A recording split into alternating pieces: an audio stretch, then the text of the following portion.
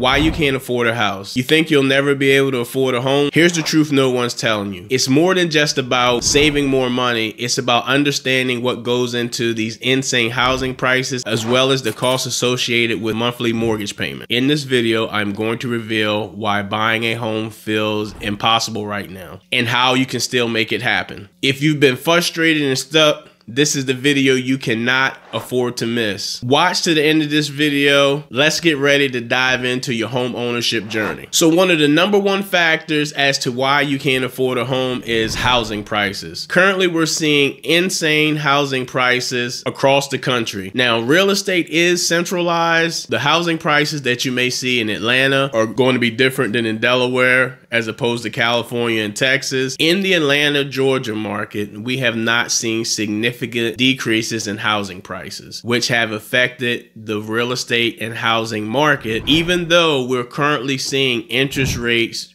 go on the decline, they're continuously dropping. The housing prices have an effect as well, which are still keeping buyers sitting on the fence. So the #1 reason is housing prices. One of the other factors is property taxes. Currently, because over the last 5 years, we have seen increased property values, and when there's increased property values, cities and counties are increasing property tax assessments, which are making property taxes continue to grow and increase. And as they increase, that plays an important factor in your monthly mortgage payment. Now, while we're speaking about monthly mortgage payment, I just want you to understand what the 5 factors are in a monthly mortgage payment. You have principal and interest, which is the principal and the interest rate that you have on the property, which makes PI, which is part of principal and interest. You also have taxes, which is property taxes. You have insurance, which is homeowner's insurance, which protects the property, and then you have mortgage insurance.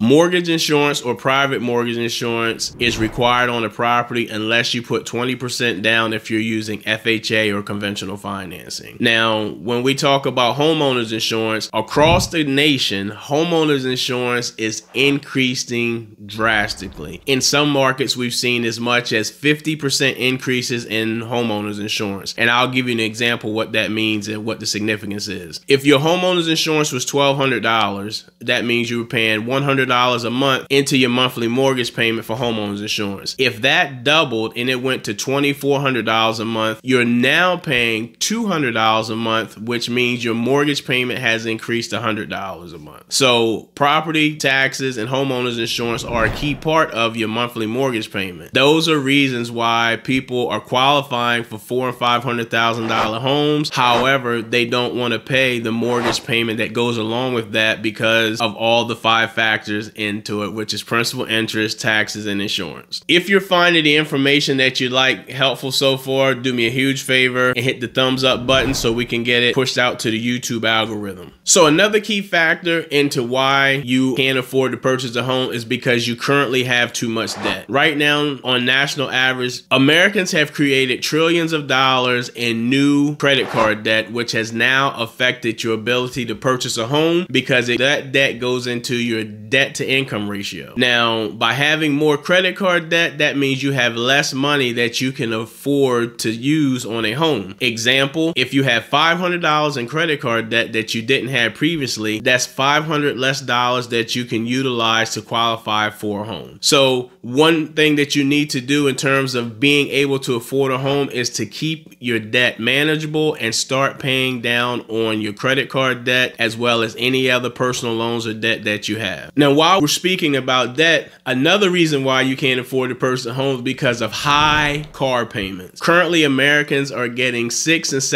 $700 a month car payments, which is also affecting your debt to income ratio. One huge tip that I would give anyone that's looking to purchase a home is to get a car. If you need to get a car, I would wait till after you've purchased your home. If you, in fact, definitely need to get a car, right now, I would try to buy a cash car so that you can pay cash for it and get you around and from A to Z until you purchase your home. It's always easier to purchase a car after you've purchased a home, but not in the reverse. When car dealers and finance companies for cars look at you, they look at your stability as well. So if you already own a home, it's going to be easier to get a car than if you buy the $700 car and then try to purchase your home of your dreams. The reason why is because now you have $700 in debt that counts against your debt to income ratio, which means you are able to purchase $700 less worth of home that can go towards your mortgage. The biggest reason that you cannot afford a home is you don't have no money. With all the current consumer debt that we're bringing on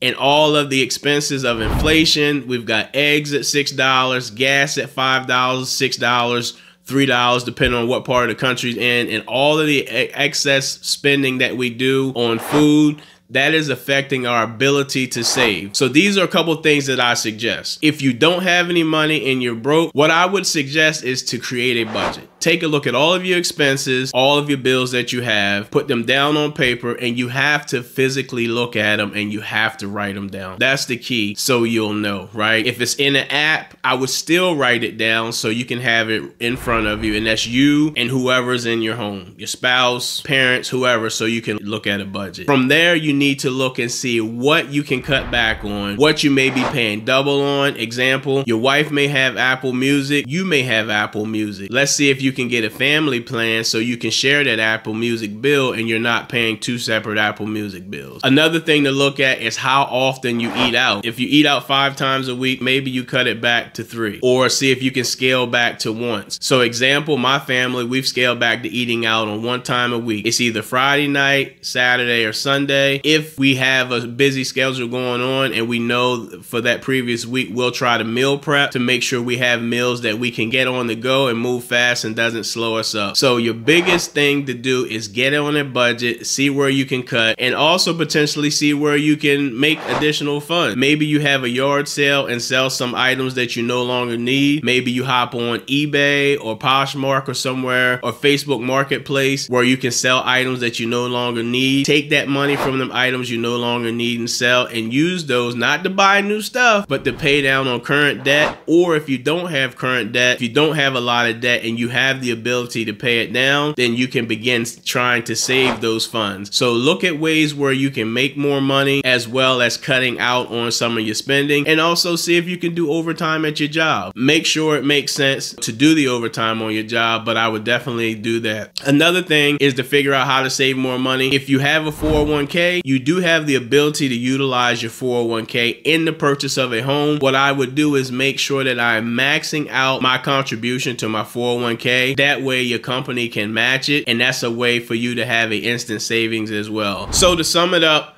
the reasons why you can't afford to purchase a home is high housing prices, property taxes, increasing homeowners insurance, increased consumer debt, and not having enough money. If you found this video helpful, do me a huge favor and give me a thumbs up. And if you have any questions pertaining to home ownership, my link will be below for you to reach out to me. I'm Kevin Jefferson, the People's Lender. Have a great day.